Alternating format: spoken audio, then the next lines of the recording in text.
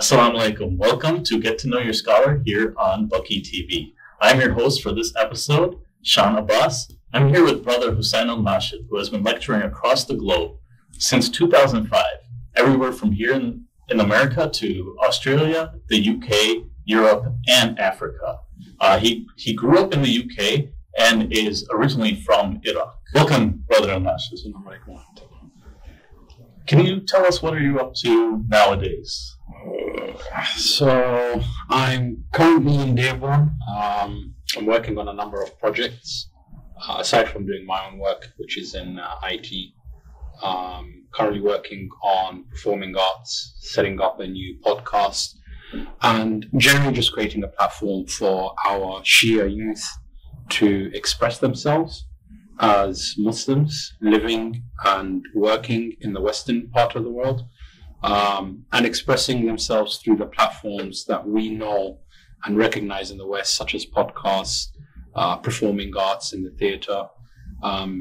We're also in the progress, currently in the very early stages, of having a TV show where we release like a 10-minute short every week, and the series follows the life of one of the companions of the Prophet, or stories from the Quran Kareem that can be much more easy to relate to and bite-size, so that you don't have to sit in a 1-hour majlis, but your children can watch a short 10-minute video and still take a moral lesson about their religion and their identity and heritage. So is your goal really to inspire the youth and be able to connect with a younger generation? It's, I think, the correct way for me to express it, at the very least, if I were to put a mission statement, it's to build a bridge that connects us as Muslims living in the Western world with our religious identity that is stemming from a Middle Eastern world. Because there isn't much representation for us. We don't see ourselves in the media except in the negative. We don't see, for example, the main character in a movie is a woman in hijab, or the Muslim guy saves the day. You know what I mean? Like, it's very important to be able to see yourself, especially when we are so heavily influenced by the media that we consume. So it's not only about connecting the Muslims with their identity so that we can have a source of pride in the rich culture that we come from. Because one of the things about America is it's a place where many cultures have influenced what we today call American culture, because essentially there really wasn't a culture in America. But at the same time, we as Muslims kind of have been forgotten in the narrative of the whole cultural flavors of America. You need to kind of like really dig deep and hard to find something positive about Muslims, even though we are a large portion of the economy of this nation. We are part of the actual infrastructure, in that a lot of us work in the medical field. A lot of us are professors and teachers and engineers. But in every field we've excelled, except for media. We haven't really excelled in that. And it's very important because media is representation, and without representation, there's only going to be misrepresentation, which since 9/11, we as a Muslim community globally, but more in America than anywhere else, have felt rejection, have felt resentment, have felt displaced. A lot of anxiety has come from that, and a lot of reform in our identity, right? And for example, hijab. And what is it? Is it now a fashion item, or is it a philosophy and a way of life, right? So I think it's noble that we've had a response from the media, or from those Muslims who want to get involved in the media. I just feel that there needs to be more direction, and we hope, inshallah, these projects will kind of like fill that need, by giving the religious direction. Obviously, not that I'm the right person for that. I'm more of a creative, but my circle and speaking in the majalis of the Al-Bayt Salamullah have put me in touch with my roots, have put me in touch with scholars far more learned than myself. And inshallah, this project is going to be a bridge between ourselves as Muslims in the West with our culture, but also on a grander scale, it will be baby steps to introducing the West to our religion, our values. And I don't mean by 1 hour lectures. I mean, again, we come back to this idea of like a short 10-minute video, but within that video, you can show so much of how a Muslim family actually interacts within a household, how we greet one another when we come into the home, how do we sit down, how do we eat, what do we normally do, what happens in a Muslim household, right? They might seem small and tedious and minuscule, but for the one who doesn't know what happens in a Muslim household, it could be a real eye-opener that, hey, they're just like us, there isn't much of a difference. So inshallah, it will help to kind of get the ball rolling on positive representation of the Muslim world.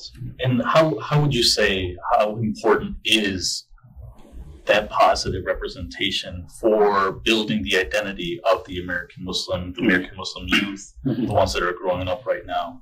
I think it's very important on so many different levels, but primarily, and again, since we're doing everything because of Islam and for Islam, we want to take examples from the early days of Islam and were there circumstances where Muslims were being misrepresented. Not that there is, public opinion is a thing that is new in the human history, right?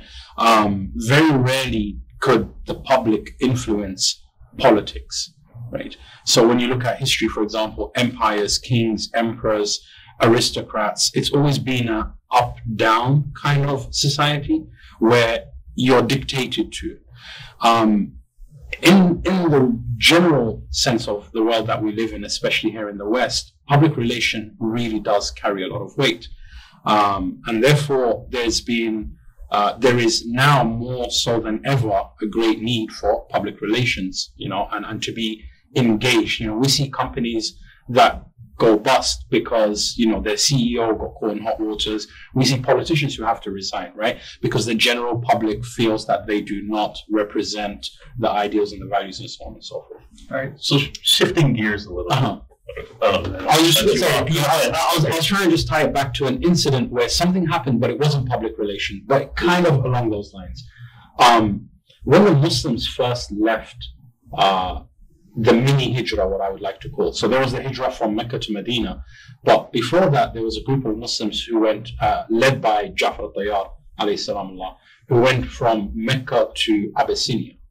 And there was a Christian king over there. And Abu Sufyan, what he did is instantaneously he went to the people of Abyssinia and told them Muslims are like basically terrorists, which is what's happening in America today, right? So someone came and spoke foul about us. The Quran immediately responded with a chapter of Mary, where it talks about similarities, and it introduced the narrative of Mary from an Islamic point of view. So it told the Muslim narrative, right? And there was this first real glimpse of public relations in regards to how the government tells the rest of the society to deal with this new entity that is Islam. So through dialogue, through engaging, and through representing self, the Muslims were actually welcomed with open arms by the Christian community in that day. Today, unfortunately, with all the media and all the information that is out there, Muslims in what is really the largest Christian country on earth, or the most powerful country, Christian country on earth, the Muslims are seen as completely, we've been marginalized. We're not compatible for some reason, which is nothing further than the truth, right? So I think it's very important for us to have that narrative and engage in the conversation, inshallah, to change public opinion of us. So piggybacking kind of off of this, so are you drawing your inspiration from historical figures or historical stories? 100%, yeah. And how much has your own personal life inspired you to do, or even move towards this direction? My personal life, and I guess, since this is about getting to know your scholar, in what I like to refer to as my days of Jahiliyyah. So, like most Muslims who came to the West as a young generation, I got to the UK at the age of 6. There was this whole new world that we just found ourselves in. You know, I remember when the plane took off for London, it was such a shock to see all these women taking off their hijabs because they left a Muslim country. And now they're going to a part of the world where they no longer need that hijab. And that's not the discussion that we're having. But for me, there was this shock. There was this real question of identity, like, who am I and what's going on over here? And having lived in a Muslim world where everyone on the streets is in a hijab, you kind of felt like it was very sacrilegious what was taking place. So I think that flight for me was the beginning of a real need for me to kind of continuously have to travel back in time, because when we moved to the West, there was no representation of self, right? So the only real representation of myself, the only time I could see what it meant to be a Muslim or a Shia Muslim was in between the pages of the books of history. So a lot of the times I would go to sleep and there'd be a book by my side. You know, I think I took after my father in the sense of being a bookworm. But my final thoughts before I go to sleep was like living in a world and escaping, if you will, to this world of elsewhere where Islam was a norm, where Islam wasn't different, where my mother in the UK, in the first 6 weeks of being there, her hijab was pulled, you know. So it was a kind of a place where, even though with all the diversity of the UK, now we're talking in 1991, 1992, we had what was called the NFL, which is the, sorry, it was not the NFL. Man, that's how you know I've been in America for too long. We had the NF, which was called the National Front, which were all ex-military personnel who joined a racial political movement that basically harassed you if you were brown, right? So as Muslims, we found a lot of that. Kind of veered off Islam for a while, like again, most of us, because in schools you get bullied, which our parents never really understood what bullying was, because, you know, new generation, they're busy at work, they're trying to, you know, establish a foundation for this newfound home.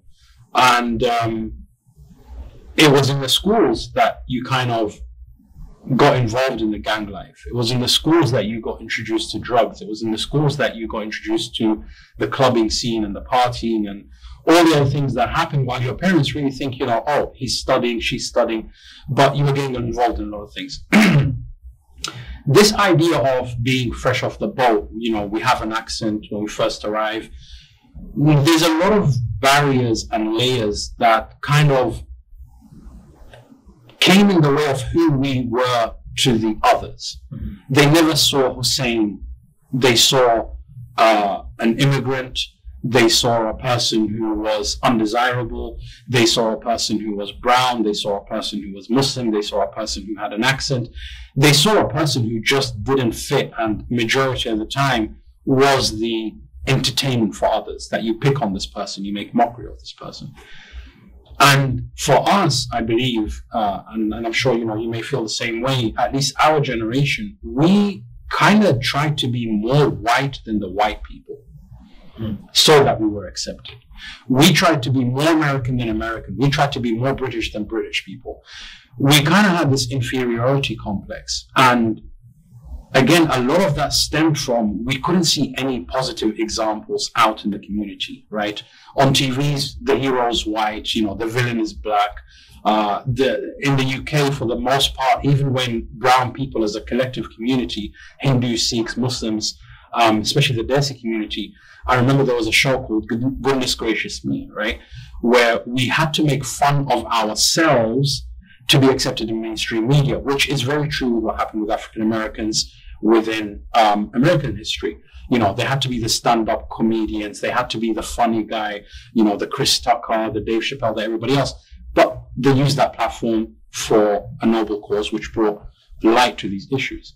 And growing up, there was a lot, again, as I said, because there was no current representation, we had to live in the books. We had to live in the history. So a lot of the inspiration that now comes and stems from these ideas is, and I say this to myself at the very least, I don't say it to people, but I always tell myself whenever I'm talking to another Muslim, I'm never disappointed with another Muslim for their lack of faith in Islam. Nor am I ever disappointed in a non-Muslim in their lack of understanding in Islam, because I think these things are norms based on the current circumstances which we live. And I say that in the sense that I'm of the belief that there is no real Islam today. By the books or by what it was and what you read growing up about the life of the Prophet, the life of the Imams, the life of the companions, we're in a very, very different, we're seeing a very washed down, very watered down Islam, right? So to kind of tie this in with what we're talking about going back to history, I believe that we kind of need to bring a marriage between our past and our present in order to have a child known as the future, right? Growing up in the UK, I was very, very, very heavily influenced by performing arts and theatre. It was the one place that, you know, a migrant child can dream to be whatever he wants to be, and everyone would actually believe it because it was on the merit of their performance and not every other label that kind of society puts on you. And there was one powerful performance by Leonardo DiCaprio, and it was William Shakespeare in a contemporary world. And then they went on to do Macbeth and so on and so forth. I don't know if you recall. I'm familiar with that. Right. So that kind of really was the catalyst. This is a project I've been dreaming about since the age of 15, 16. But now, you know, the pieces are finally coming together. The support structure, alhamdulillah, being exposed to such a wide Muslim community and such a wide talent through speaking, has kind of brought me into touch with a lot of people who are like-minded.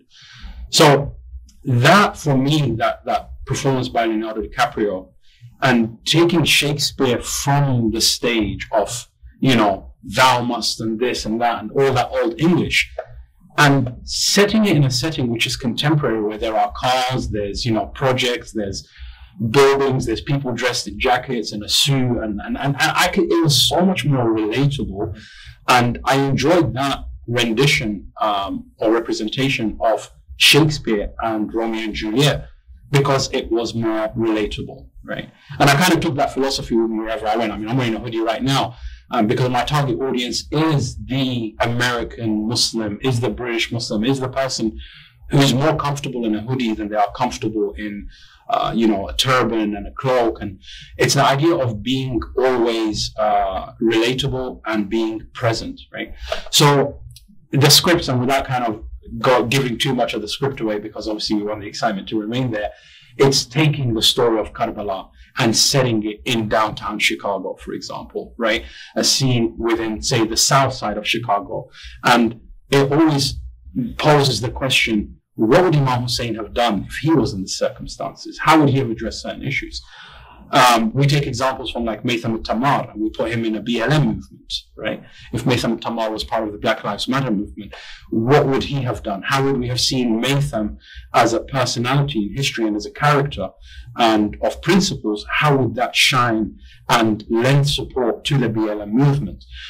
Because in doing these things, it actually can plant ideas, and it will highlight the relatable values within Islam and other resistant movements which are taking place in the world right now, and how Islam can actually be a very good partner, a valuable asset, if you will, to many of the world's problems as we try and find solutions for them. So a lot of things going on, inshallah. So when you're coming up with the script and with certain topics, and we've seen this in your lecture series, correct, where you are not afraid to address, you know, so-called controversial topics. Yes. In some circles, you know, certain topics are taboo, considered fitna. Yes. You know, yes. As you've been addressing in the past few days. When it comes to either this media or even in your lectures, addressing these controversial topics, which are true to history, right?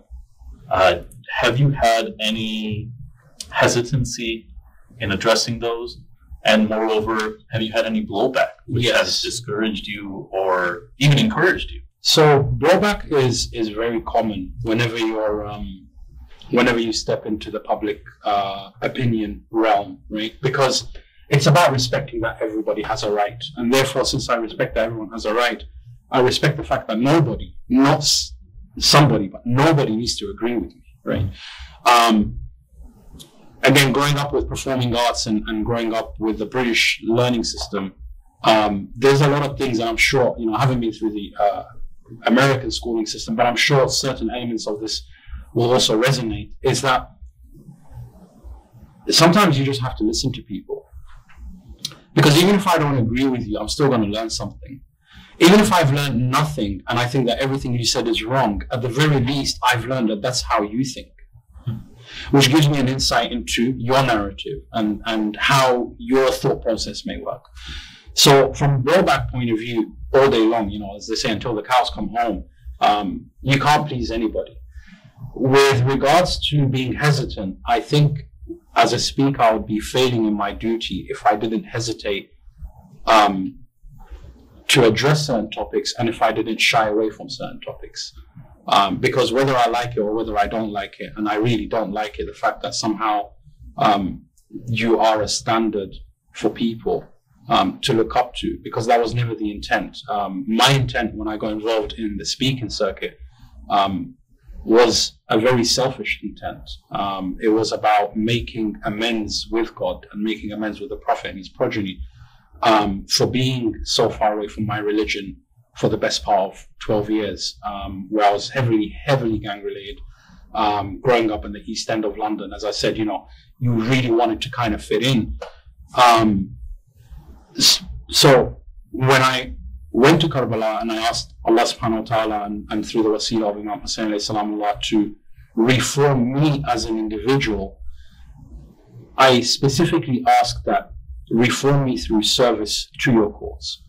And at the time, in all honesty, my greatest aspiration was to either fix the shoes in the majlis or be able to serve the niyaz, something on a very, very humble and unknown level, because there's so many of these angels who serve in our majalis that we never know them by names, right? And somehow, some way, within 2 weeks of coming back from Karbala, I get put on the stage and told that you have to recite a majlis, without going too long into that story. And I was very, very hesitant and I was very reluctant. And I argued with the people and I told them, I said, I am a very, very, very bad person. I know my past. I know that I've hurt people. And I remember saying specifically to one of the brothers who was extremely adamant. And here's the funny thing about it, is that he was actually a Sunni brother who had come to attend the majlis. And I remember telling him so adamantly, I said, my character is more in line with someone who would have been in Yazid's army and not someone who would have been with Imam Hussain alayhi salamullah. And he smiled and he said, then you're like Hur, because Hur was in Yazid's army. And when the opportunity presented itself to him, he didn't sit there saying, I'm not worthy. He just took it by hook or by crook. He fought his way. So I fought my way through, again, those levels and layers of identity that was labeled onto me. And I escaped from that into the loving arms of the Majlis of Abu Abdullah Hussain alayhi salam. So sometimes I found myself, I would hesitate because I feel like it's not my place. That I'm by no means a scholar. I read a lot of books, again, for selfish reasons. I became educated as a byproduct. But there's a lot of times where I know that I'm not the most learned person in a particular field. So I hesitate, should I even discuss this topic? And sometimes you hesitate where talking about this topic is going to create some kind of impact on the ground, like division, disunity on the ground. But the topic is such a hot topic that so many are talking about it, and you feel, and I don't know if that's selfish from me to feel that my words are not being heard or my opinion on such a matter. But sometimes I listen to the people on the ground, and you notice with me when I do my majalis, I'm not one of those people who sits in a room with pen and paper making notes. I actually sit down with the people and have 10 to 20 different conversations in the last hour before my majlis, so that when I speak, it's relatable. You know, I understand what people are thinking, what questions do they have, and try and make it as wholesome as possible. But sometimes I feel like when I listen to the people on the ground and they feel that the minbar has let them down, in that the speakers on the podium are not addressing this issue, which is really, we know it's already disunity in the community, but we just need someone to come and maybe not add to the conversation, but just show a wiser course of action of how we can actually all disagree, but still look at the bigger picture that Islam, above everything else, more important than my opinion, more important than your opinion. And in those conversations, those are the toughest ones, because not only do I know that I'm not the most qualified person to have that conversation, but at the same time, it's like you say it with the intention of doing good, whilst also being aware of the bad that it can create, in that, again, fitna and disunity. And you're kind of holding your heart in your hand and thinking, I hope this is not the thing that's going to put me in hell one day. You know, that my opinion as a person who was just sincere wasn't actually the right opinion, and it could have created problems in either a person's home or a person's community or our community in general. So it's a lot of balance and stuff. And I know they say don't do too many istikharas, but the Quran, and alhamdulillah, this has been one of the blessings in my life, is that the Quran's kind of become my best friend. You know, when in doubt, I just open it and start reading. I'll be like, God, if it's a good page with good things, I'm going to rely on you. And sometimes it's just so accurate, because it just speaks to the exact topic that you're dealing with. So I say a lot of sincerity, a little bit of knowledge, and heaps of love for the people that you serve will see you a long way in the khidmah of Ahlul Bayt alayhim salam. Well, you don't call yourself a scholar, but we definitely see you that way, and definitely a wonderful orator. Inshallah, you see me as an older brother or a younger brother, you know, that we can just talk as a family and know that the person may not have the right answers, but we're just talking to family. We know it's coming from a good place. That for me, I'll be content with. But scholar is definitely not me. So, all right. Well, yeah. To kind of ease up on things a little bit, I'm gonna do a little exercise here, if you don't mind. We're going to throw some rapid fire words at you. Okay. And whatever comes to your mind, you know, what's your first thought on these words? It's going to put me in hot water. I think you'll like it. First one, Karbala. Pride. Tabarra. Wajib. Inspiration. Zainab. MashaAllah. I like these. This is from the heart. Let's go. Baqee. Oppression. I would say oppression in that it's happening now. It hasn't stopped. It hasn't stopped. It's continued oppression, I think, would be the right word for Baqee. And what are your thoughts on the situation in general? The situation in general and in Baqee,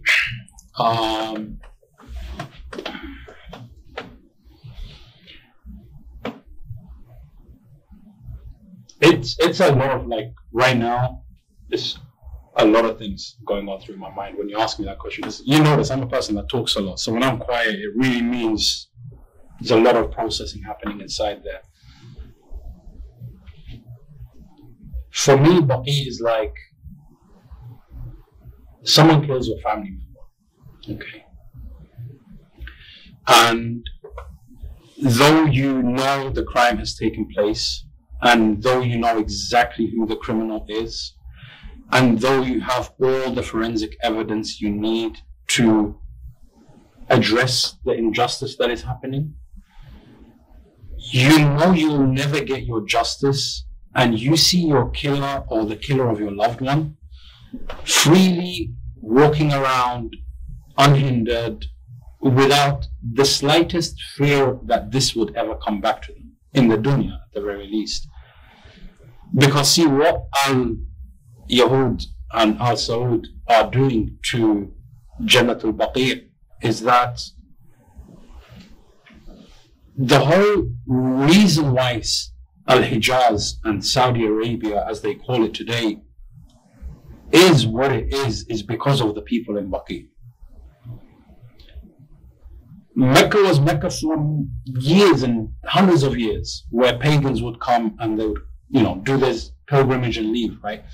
But it was Islam of Muhammad sallallahu alaihi wasallam and the progeny of Muhammad and what they did that made this religion as vast as it was. Because before it was just Bedouins who would come to Mecca. Now Indians, Africans, Chinese, everywhere around the world, people come to Hajj and they go to Medina for Masjid al-Nabawi. And the people who made this possible are denied a gravestone. The most basic right of any human being. I drive past a cemetery in Chicago or in Minneapolis or in any other state within these United States or anywhere else in the world, and nobody is stopping anybody from putting a gravestone. But this legacy, this culture, this history, this identity of mine that I read about all the time is being oppressed, number one. Number two, the one who's oppressing them, because of the petroleum that they have in that country, and because of the unfortunate situation that in the West we have to rely on so much of that petroleum, which makes them our ally, we know no one's going to bring them to the court of justice because we need them right now. It's how the general leadership of the world is looking at the injustices that are happening. And again, like I said, it's like a family who is looking at the killer, looking at the murder weapon, looking at the piles and piles of evidence that in any other case would have put someone away and given us our rights. But we continue to be oppressed every single day because we are not even given the opportunity to have that conversation in a court of law through a legal system. And when you are even attempting to kind of have that conversation and bring light to it through a legal system, whether it's through the UN or whether through its heritage, site protections and so on and so forth, the pile of the mountain, I should say, of paperwork for bureaucracy and so on and so forth is thrown at you to dishearten, to kind of make you feel that this is just not worth it anymore, But alhamdulillah, the flip side of that coin is that we're never going to get to a point where we feel it's not worth it, It just means we have to work harder and longer, and we will. It's not an issue. So alhamdulillah, who would have even thought that in Chicago you're going to have a studio called Baqee Studio, So yamkurun wa yamkurullah, wallahu khairul makirin. On that note, I just want to say one thing, which is again one of those ideals that have lived with me through those who are better than me, and specifically I mean my father. May Allah subhanahu wa ta'ala give our parents more and more of their due in the dunya and the akhirah for raising us on Mawaddat Muhammad wa Ali Muhammad alayhi salam. Because without them, believe me, in this free world, there's a million and one things that take you away from the Ahlul Bayt alayhi salam. Very little that will push you towards them, but that little is great, and that is good parents. Fortunate is the one who has them, and even more fortunate is the one who is kind to them. My father told me a couple of things. One of them is that our deen as a Shia community is like a nail. The more you hit it, the more firm it becomes. With a nail, they hammer it, but it just becomes more firm. And not only does it become more firm, but it actually holds things together better. So let them hammer us with all the different, as Bibi Zainab alayhi salamullah says, exhaust every avenue that is available to you, whether it's politic, whether it's media campaign, whether it's misinformation, whether it's bombs being dropped on us, whether it's blowing us up inside our majalis, whether it's attacking us and shooting us while we're in julus. Go wild, go crazy, try and find new ways. It doesn't matter to us, because our response is going to be the same response. We will die, but Hussain will live. So these people who have kind of put their wager on us giving up, it's not going to happen. You know, generation after generation, we will continue to press on, and we will continue. The only thing that saddens us, and again, I speak about myself here first and foremost, is that it's that fear of it may not happen in my lifetime, that I may not get to see the dome on top of Jannat al-Baqee. But without a doubt, we know there will be a dome on Jannat al-Baqee. Because if it's not us, then it's Al-Hujjat ibn al-Hasan Ajjallahu Ta'ala Faraj al-Sharif. So we kind of know the end result. We're just trying to figure out the correct mathematical equation of how to solve this problem. But we already know that, inshallah, it will be solved. So, inshallah. Yeah. That's it. I'd like to thank you for your time and for joining us here at Baqee Studios. Inshallah, wish you the best on your endeavors in forging that nail. Make it strong for all of us and for our future generations. Inshallah. And definitely watch this space. Inshallah, we'll give you more information on the events that are coming. And alhamdulillah, I'm not too far away from Chicago now. So we'll be seeing more of each other, inshallah. Inshallah, we're looking forward to that. Likewise, inshallah.